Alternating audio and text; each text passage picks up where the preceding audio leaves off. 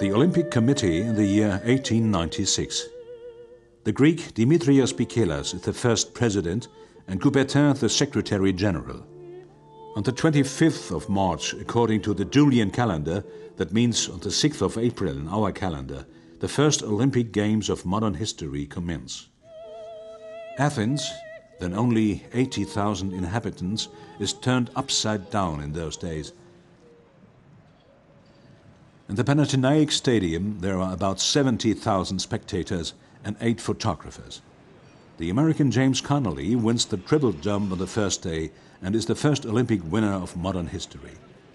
An American is also the winner in the antique discipline of the discus. The French athletes turn out to have the upper hand in cycling, the Germans in wrestling, gymnastics and weightlifting.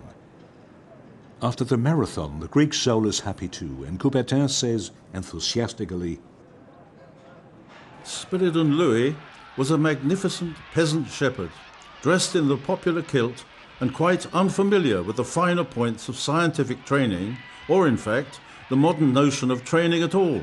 His victory was magnificent in its brilliance and simplicity. I shall never forget the scene, and it left me convinced that psychic forces play much more active role in sport than is generally believed.